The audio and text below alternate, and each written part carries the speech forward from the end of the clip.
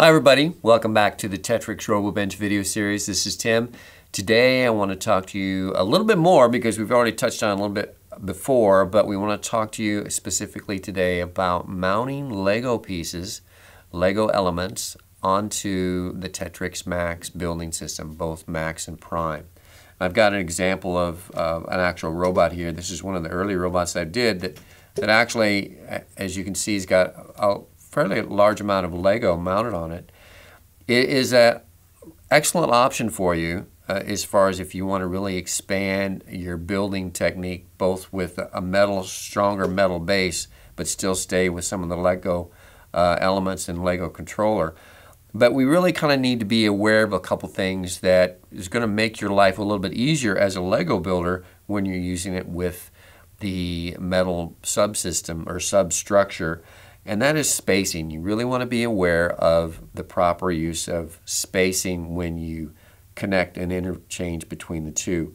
Now, you've got a couple different mounting options to actually connect to both systems, but let's start with, I'm going to pull this off real quick, start with the Max side of things.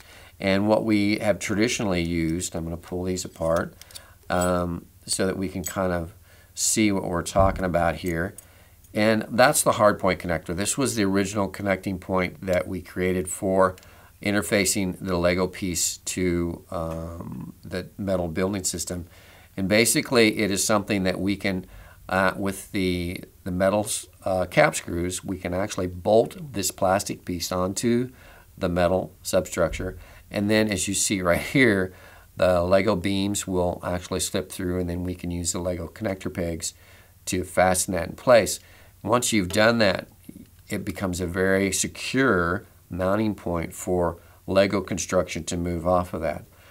The difficulty with that is that sometimes it's a little bit harder to, with this Hardpoint connector, manage additional Lego pieces off this connection point.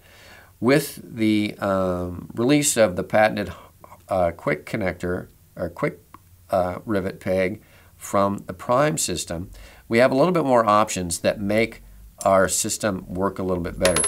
But it does require that we have a spacing piece between the surface of the Max or Prime beam and the rivet, because we want to maintain a proper distance. And this rivet's been designed so that if we have a 2mm thickness, and that's what the thickness is of the Prime flat or the Max flats, spacers, if we have that thickness and we use the Lego connector peg and we maintain that thickness in the different dimensions, different planes, then we will also maintain our Lego dimension.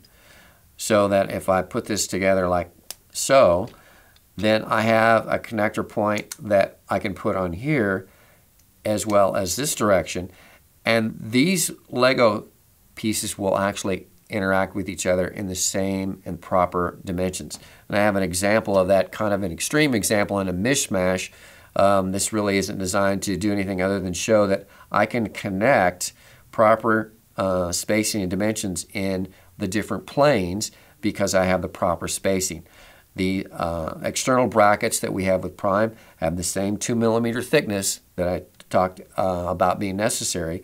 And when I put the quick rivet pegs in there with the Lego connector pegs, you can see that I maintain my Lego dimensions in that same plane, whether it be this plane, or this plane, and they all will interact together. So again, as long as you maintain that proper spacing with the 2mm on top of the Lego, either the Hardpoint connector or the quick rivet, you can actually very successfully connect Lego to the Max or Prime pieces. An example of it, like I said, is this robot right here, where I've got a Prime base, I've got some Max elements on it, but then I also have more of an extensive Lego construction on top of that. So I hope you found that beneficial. I hope it inspires you to perhaps maybe use some Lego elements on your TETRIX connection or creation. And remember, have fun building those robots and come back and see us.